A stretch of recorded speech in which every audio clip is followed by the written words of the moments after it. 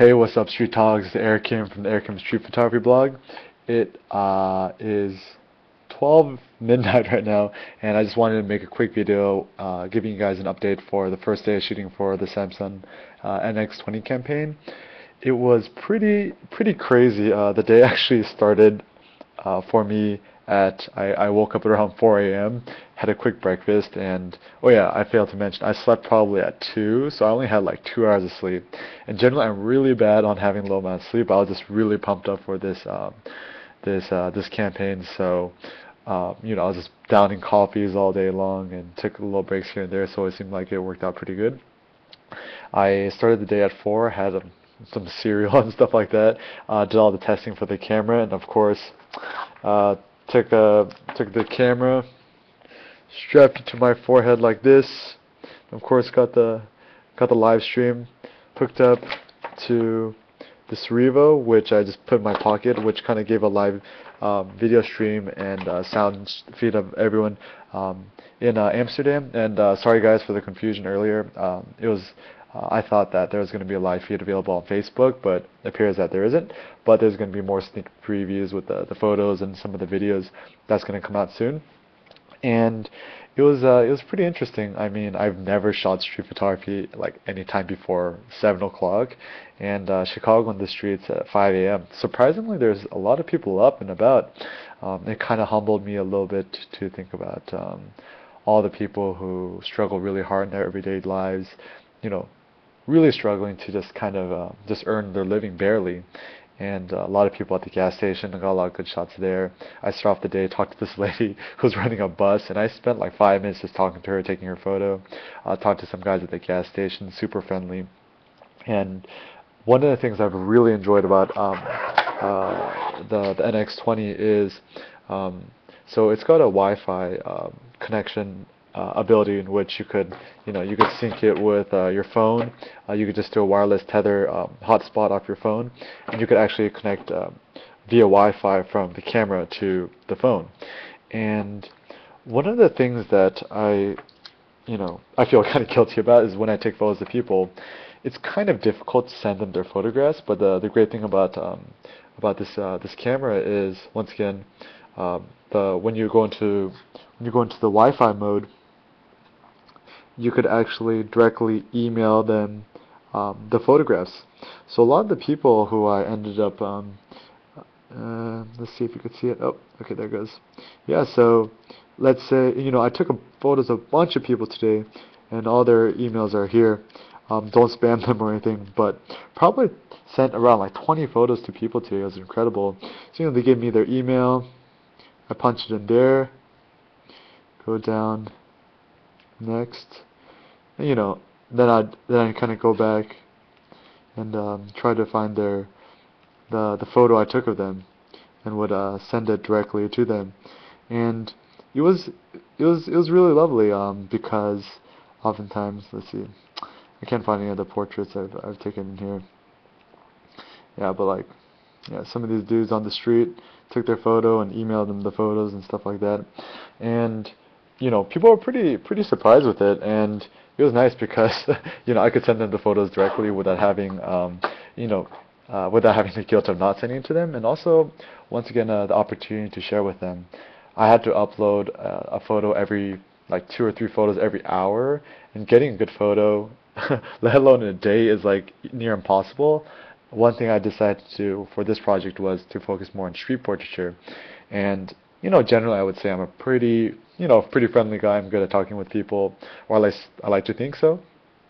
But generally, a lot of times I tend to shy away as well. But this really forced me to step outside my comfort zone and talk to people who I usually wouldn't have talked to because, of course, the pressure of having to make good photos. And it was a really good experience for me, I think, in terms of having the pressure. And there's a saying I really like, pressure makes diamonds. And I'm actually quite pleased with the photos I took today. I sent my 10 best shots to Samsung. I put it on my Facebook. I'll put a link below if you guys want to check it out. And I'm pretty blown away. I mean, this camera is like 20 megapixels, really sharp, like really good image quality. It's like a DSLR ASPC sensor, and well, it's a really small camera. It's like, the the only thing I could really compare it to is like my old Canon 5D, which was like a beast, and I think the image quality this is better and the high ISO performance. So really, how much technology has kind of made a leap forward. Really cool camera, and the coolest thing that I did today was, after taking a photo with this, I linked it with the Galaxy, the tablet computer, the Galaxy Tab 2, I believe, or it's called the Note 10-inch in the States. And pretty much what you could do is, you have them both, hooked up to the wireless hotspot, and there's something called Samsung Mobile Link. Pretty much you just touch that there, and it says waiting.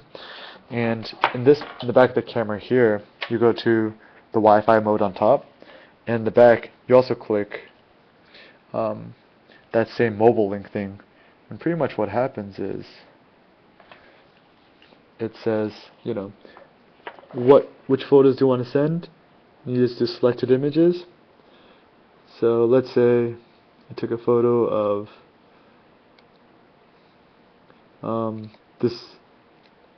this lady's back or whatever. I'll choose this. You click share, and then it says, oh, it's trying to find the mobile device to connect to. So I have that kind of going on, and while the Galaxy Tab says, oh, it's searching for a camera to connect to, and just kind of wait for it. Oh, hopefully these are both.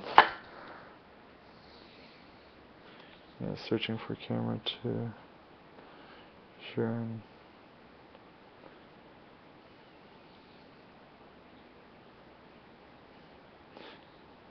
Okay, so now it says connected to the smartphone, and that photo I took shows up in here. Really cool, huh? And now what I just do is just select it and press this little copy button on bottom. It starts, transferring it wirelessly. It's really fast. It's send like 5 megabytes in like a second. File copy is complete. Click OK. And then what I did afterwards is, go back home, open up the gallery, and under mobile link folder, I'll open it, and so these are all the shots I kind of took during the day of all these people that I converted into black and white, actually on this tablet, which is pretty cool. I emailed it. So let's just say, go into this photo again here. Oops, wrong photo. This photo here. So once I have this photo up here, I could click this button up here, and I could edit it in, whatever the program I want to use. For this, I actually have it bookmarked here. It's actually the default editing app for the photo editor app for the Galaxy Tab, and it's actually really good. So down here, just go to, this is what I did for all the photos, just go to color, grayscale, and you could, it looks pretty good. I just use that. Up here, press the plus, so it's converted to black and white.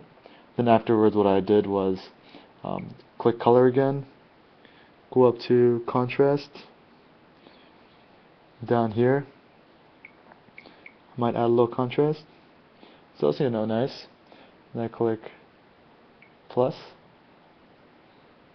and afterwards, what I do is click this top right button here and share via Gmail or Facebook or whatever.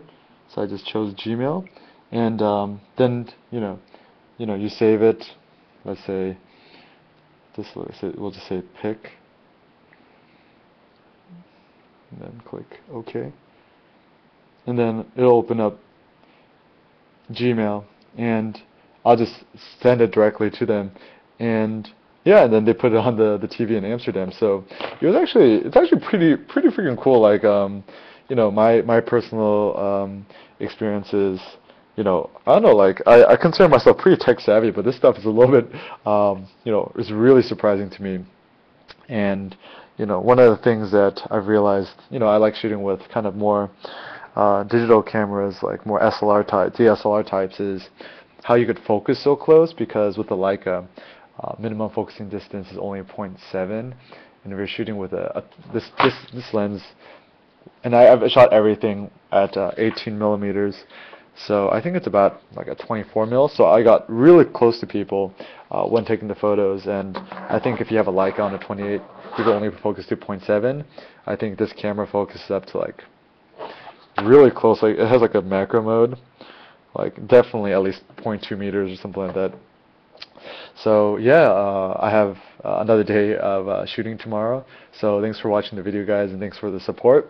I think it's a really cool campaign. I'm really excited to see everyone else's photographs, and if you guys are in Amsterdam, make sure to check out the exhibition. All right, take care, guys.